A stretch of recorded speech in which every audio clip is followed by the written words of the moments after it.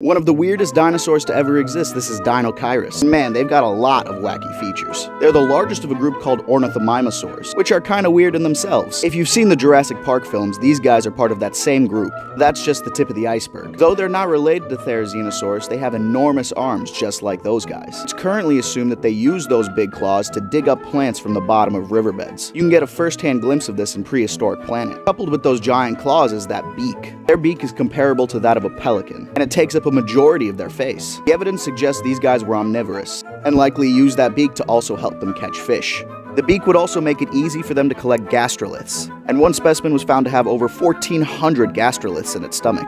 And it seems like it mainly lived an aquatic life, which is beneficial since it traded its speed for size. At their size, their only real predator would have been Tarbosaurus. But if your only predator is the equivalent to Tyrannosaurus, you're doing pretty well. Sometimes it's weird and wacky that wins the day. That's nature for you.